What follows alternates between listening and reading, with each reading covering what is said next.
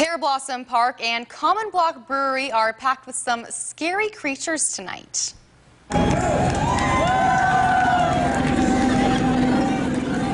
The race took over downtown Medford earlier tonight. Now the humans and zombies alike are celebrating at the brewery. All proceeds of the race go to Goodwill. People had the choice to run either as a zombie or a human, and the goal is to make it across the finish line alive.